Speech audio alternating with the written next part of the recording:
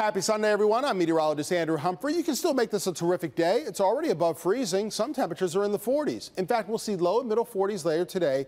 The one change, though, we have drizzle and light rain that will develop by lunchtime and afterwards. So if you're going out right now, grab the rain gear if you know you're going to be out through the midday and afternoon hours. And tonight, get ready for snow. Rain changes over to snow after midnight tonight. Winter storm watches for St. Clair and Sanilac County start tonight as well. 1 to 4 inches Veterans Day.